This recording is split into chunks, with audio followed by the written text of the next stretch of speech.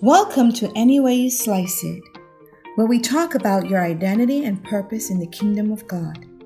Come join author Ricardo Richardson as we slice our way to the core of God's Word to experience the beautiful and transformational discovery of who we are and why we exist, no matter how we slice it. Today's message is Prove Your Faith. Beloved family, our text says, so be truly glad. There is wonderful joy ahead, even though you must endure many trials for a little while. These trials will prove that your faith is genuine. It is being tested as fire tests and purifies gold, though your faith is far more precious than mere gold. So when your faith remains strong through many trials, it will bring you much praise and glory and honor on the day when Christ Jesus is revealed to the whole world. 1 Peter 1, 6-7. During the construction of the Union Pacific Railroad, builders had to construct an elaborate trestle across a deep canyon. After it was built, the chief engineer wanted to test it. A train loaded with double the normal train cars and supplies was driven to the middle of the bridge, where it stayed for an entire day. Someone asked the builder, "Are you trying to break the bridge?" He answered, "No, I'm trying to prove that the bridge will not break." What a powerful image of how God desires to prove our faith, while the enemy desires to break it. See, he wants trials and tests to come to us so that our faith, hope, and trust in God is broken. But Satan forgot one critical point. King Jesus prayed for our faith. "Simon, Simon," Jesus says, "Satan has asked to sift all of you as wheat. But I have prayed for you, Simon, that your faith may not fail. And when you have turned back, strengthen your brothers." Luke 21, 31-32. This scripture is loaded with truth and revelation. Jesus said, "I prayed for your faith." Then he tells Simon, you will turn back. When you do turn back, strengthen your brothers. Right before Jesus said this, he was telling the disciples, "You are those who have stood by me in my trials, and I confer on you a kingdom just as my Father conferred one on me, so that you may eat and drink at my table in my kingdom and sit on thrones, judging the 12 tribes of Israel." But in the middle of this thought, King Jesus stops and says, "Simon, Simon." That's like having a conversation with a friend and you just found out something that they don't know and you want to warn them or give them a clue.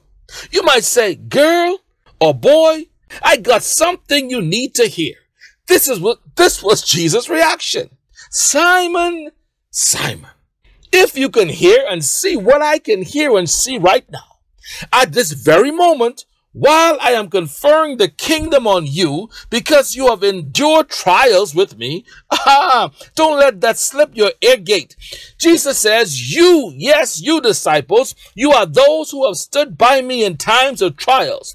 Therefore, I am giving you a kingdom as my Father gave me. Jesus heard in his ear that Satan was asking and requesting to sift Simon. But what's standing out here to me is what Jesus said. "Listen, let me submit this to you. When you are going through trials, it ain't about you."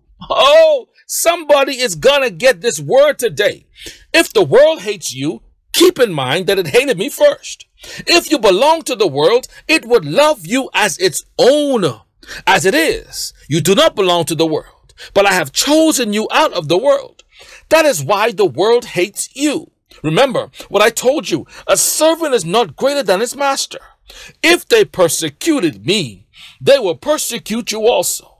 If they obeyed my teaching, they will obey yours also. John 15, 18-20. Listen, there are principalities and spiritual wickedness in high places. They are the ones influencing the hearts and minds of men. If we are not in Christ, then we are pawns in their game. But they still have to ask permission. Oh, Holy Father, help me. They have to ask our Father God for permission. Jesus stopped and said, Satan, just ask the Father, can I please sift Simon? King Jesus just promised him the kingdom, so that gave me the right to tempt his faith. But Jesus says, I am praying for your faith, that after you have been tested by the Father or tempted by Satan, your faith in me will be proven, and then you can go and strengthen your brothers. King Jesus is always preparing his followers for the testing and even the temptation of their faith. He taught them to pray, lead us not into temptation. If we know that when temptation comes, God is not leading us, but he is following us. That's a good word. Goodness and mercy shall follow me all the days of my life, said David. Even if I walk into temptation or temptation walks into me. You remember Joseph? He was minding his own business, working at the Potiphar's house, and his wife tried to seduce him.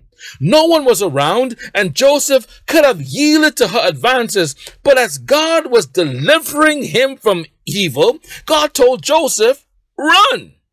This woman grabbed Joseph's clothes and was trying to strip them off him.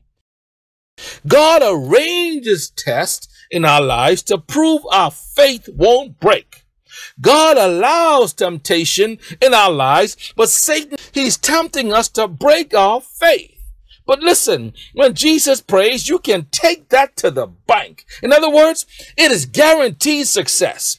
That is if you believe and receive it and put your faith in God, not yourself or anyone else, because trust me, they will fail you. There is a spiritual hedge of protection around the life of the believer that can only be penetrated with God's approval. In times of testing, God wants to strengthen us through these trials so that we will be made ready for his service. Most of what we face comes as a result of living life in a fallen world. However, we must learn to say no to anything that would prevent us from living holy lives before a holy God. We must allow God to lead us, for he will always provide a way out, empowering us to say no to sin, or in Joseph's case, telling us to run. Because some temptations won't take no for an answer. You got to run away from them. God proved his love for us by giving his only son as a sacrifice for the guilty verdict that he pronounced on mankind. Yet, while we were still sinners, Christ died for us. Romans 5:8. Everything in creation proves our Creator. In darkness, God proves that he is light. In sickness, God proves that he is healing. In sorrow, God proves that he is joy. In hatred, God proves that he is love. In rebellion, disobedience, and loss, God proves that he is salvation. And in lies and deceit, God proves that he is the truth. So family, in every bad day that you are having in this season and in life, God still proves that he is good. The temptation and the test is simply to prove your faith. Is it genuine? Is it real? God is faithful. He has all power and he is good. No matter what happens in my life, and I mean no matter what, I'm still gonna trust God. What about you? Trust him to prove your faith in him is real. Much love.